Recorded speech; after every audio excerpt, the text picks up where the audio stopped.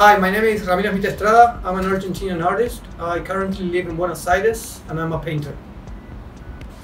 In this new series of paintings, which were done exclusively for Blue Rider Art, I continue to work with portrait. My idea was to try to show how we are constantly constructing our image on Instagram, Facebook, for social media. We're always adding filters to add beauty to our regular lives. And in a way, we're trying to create a new self, which is not always related to our actual self or to our real self.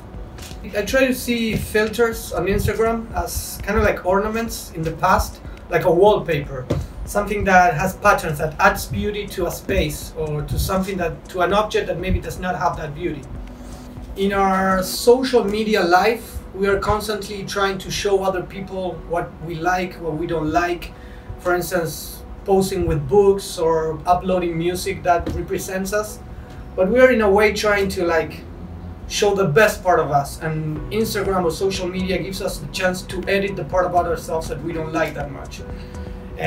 In that sense, filters come as a help, as an aid to show us prettier or much more cooler than maybe we actually are.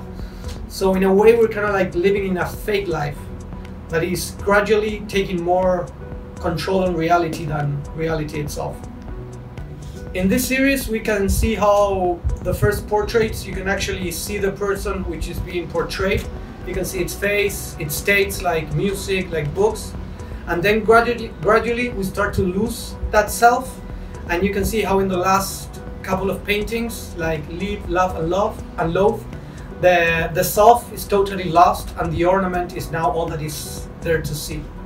It seems to be like a game we're all playing, but a game that I think can be dangerous, because I think that in a way the whole purpose of social media, and especially on Instagram, where everything is so self-centered and narcissistic, I think the whole idea is to keep us enclosed, like in a mirror space, where we are always looking at ourselves and being always worried about what other people think about us, which I think that in a way is a way of controlling us.